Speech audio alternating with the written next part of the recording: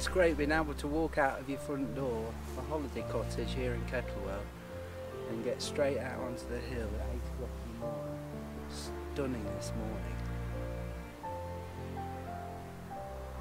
Anyway, this morning I'm going to try and get up onto Great Whernside, which is the biggest hill round here. It's not too far, it's just about 5 miles to the top from here, and then about 8 miles walk to Grassington, further down Wharfdale, where I shall meet my wife and we'll have a little nosy around the shops there. Anyway, let's get cracking. Let's get up the top of that hill.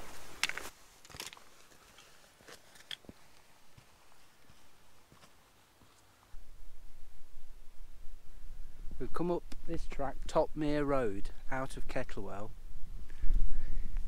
This is an area of amazing scenic beauty now, but just a few hundred years ago it was completely ravaged by mining. The hillsides would have been grey, heaps of stones. I don't know whether they had fires. You know, I once read a book by George Burroughs, written in about 1750, and he walks from Norwich to North Wales, Anglesey, and then down to South Wales, and it's quite interesting how he describes the scene when he gets to South Wales. He says that there's no green anywhere, all the hillsides are black with dust from the furnaces, and at night everywhere's on fire, just burning, glowing red, and it's just hard to believe now in these times how things have changed.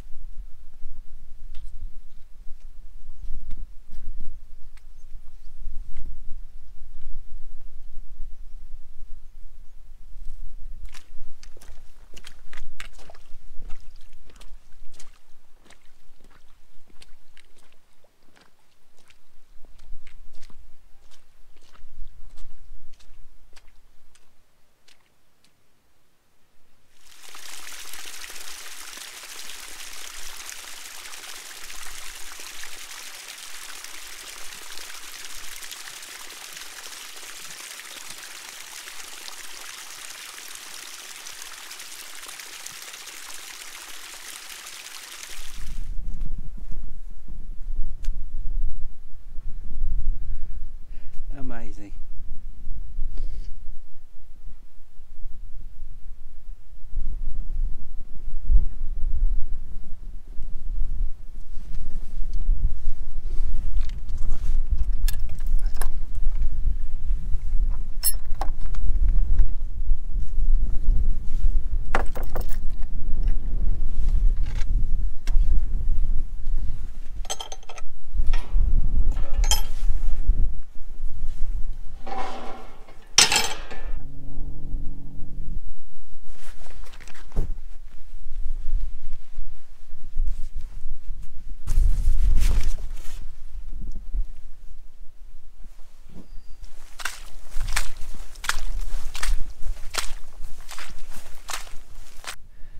Bit squelchy along here though.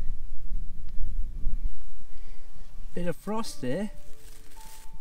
First bit of frost I've seen this year.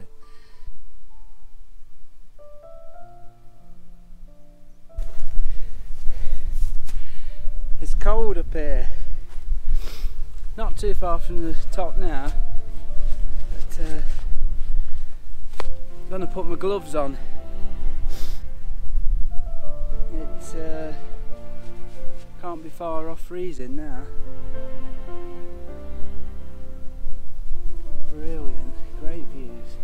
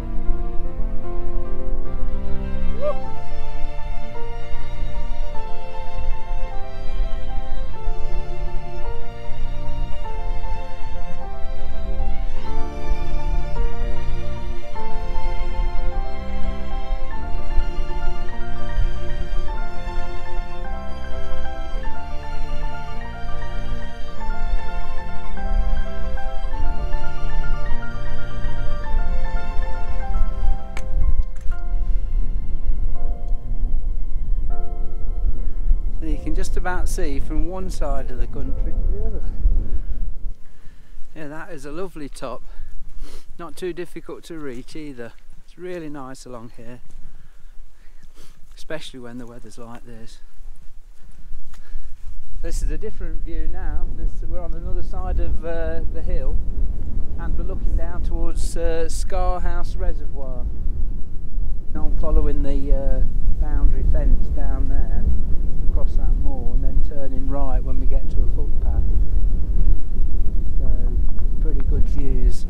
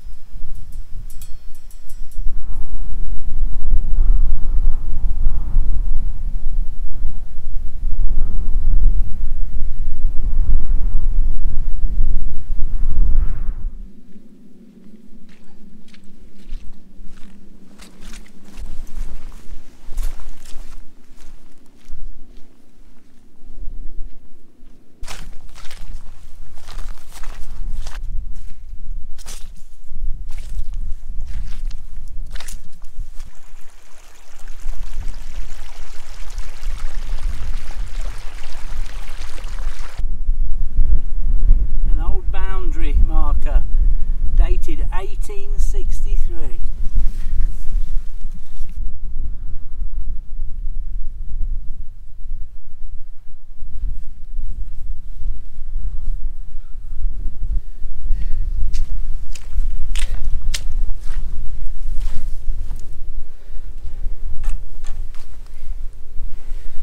Whew. You bugger. That was some tough 3-4 miles maybe across the mostly trackless terrain, up and down, wet bogs. It didn't come over my boots, but pretty tough going, not that easy. Hopefully this is the footpath I've been waiting to come across, and we'll be turning right here, dropping down the valley. Should be easy going from now on, instead of up and down through all these bogs. Blimey. Let's check my phone, check my map, see as we are in the right spot. And then we'll drop down the valley, down to Grassington. Not too far now. Whew. Yes, that's it, we are in the right spot. Right, I think I might sit here, have a drink of water, might have a little bit of snap. I need a rest for 10 minutes. God.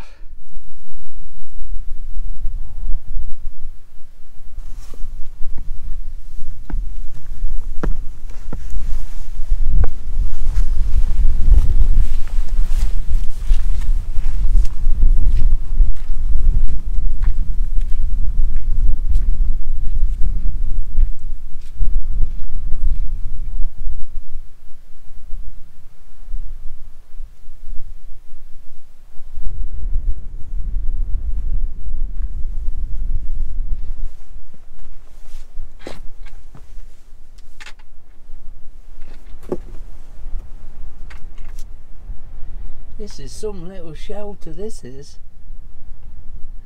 It's very old, it possibly could be like a shepherd's shelter. It's kind of like those beehive shelters in the Hebrides.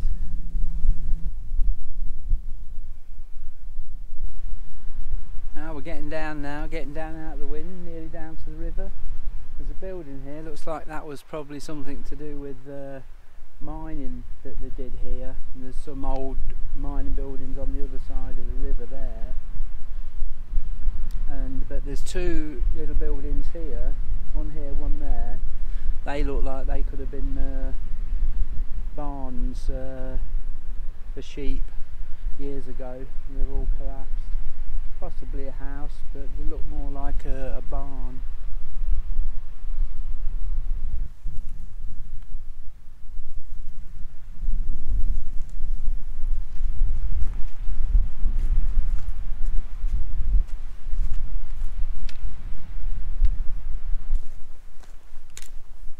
This is in excellent order, this building. No idea what it might be, but there's a lot of grouse shooting goes on round here, and the grouse butts are all in perfect condition, all nicely numbered. There's lots of them. Could possibly be something to do with the grouse shooting, posh grouse shooting. And that's like the clubhouse. Have your drink, something to eat. Pretty damn good.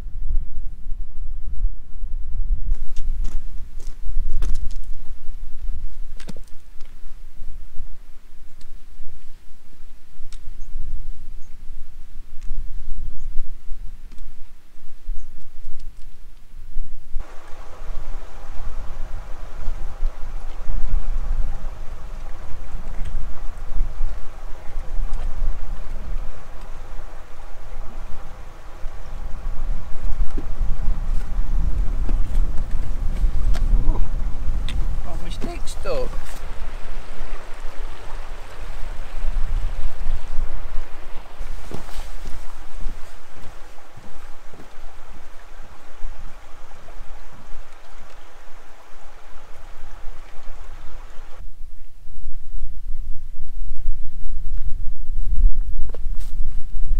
Not too much further to go now, just over this little bit of moor here, and we should be able to see Grassington, and then we'll be dropping down to Grassington. Oh, I'm so thirsty, I need a pint. Come on, let's go.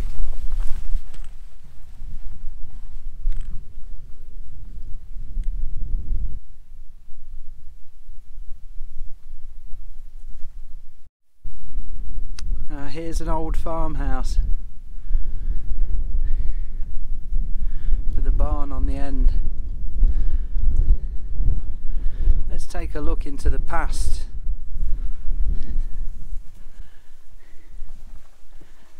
It's in good condition. Well, it's still standing anyway. It's like a reception area here, probably storage, and had a copper pot there probably where they've done the washing. Through this narrow corridor, gosh, you've got to duck down to get through there, and into the main room, kitchen. There's the fire, which would have been probably modern, added well after the house was built.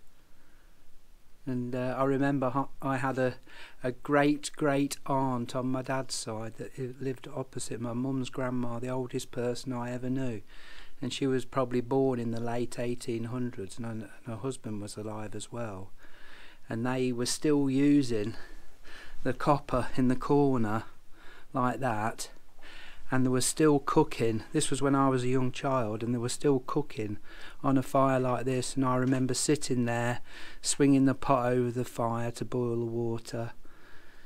I don't know how, she was pretty old when I was a young child. And the toilet was a bucket in an outhouse, a soil bucket in an outhouse.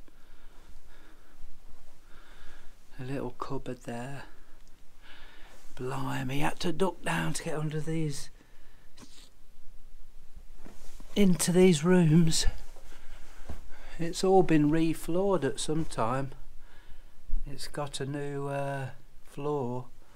In fact, this is a new beam as well. And there's another fireplace there. That's a bit posher. This is like a living room.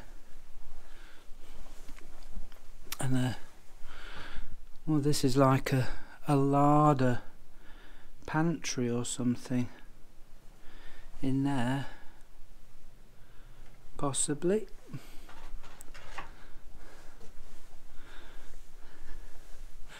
And then we've got some stairs. I mean, it's got all new boards on the floor upstairs, so we'll risk it for a biscuit and have a look up here. The whole building's been completely re-roofed at some time, all new timbers. I spoke to a farmer earlier in the week, and there was this big hall, and I said, well, what can you possibly do with that? He said nobody's lived in it for 60 years, but the National Trust own it, and they keep having ideas, but the access, it would just cost millions to put in an access road. So nothing's ever done with it. And it's just kept watertight like this place.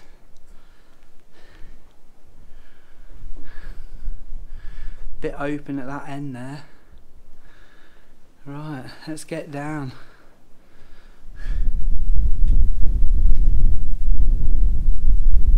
Out into the sunlight, that's better. Now there's a nice mushroom there. I've had a look underneath, the gills are white, so it's not a field mushroom that you can eat. It's a beauty. Now this is an interesting structure here. I kind of wondered what it was, and I think it may have been a sheep dip. I don't know, but they could have put them in at that end, and it was full of water and whatever, and then they pushed them through here and dragged them out there. I mean, or maybe they dropped them in there and then they climbed up and went out the other side. I don't know what else it could have been. Sheep dip. Anybody got any ideas?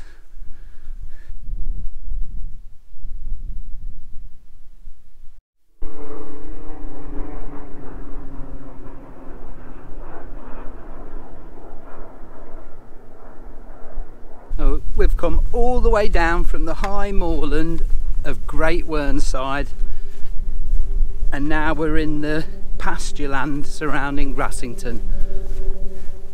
Such a difference, and it's been downhill all the way from the top of Great Whernside, just about. Bit of up and down. Not far to go now. I keep saying that, but it shouldn't be too far.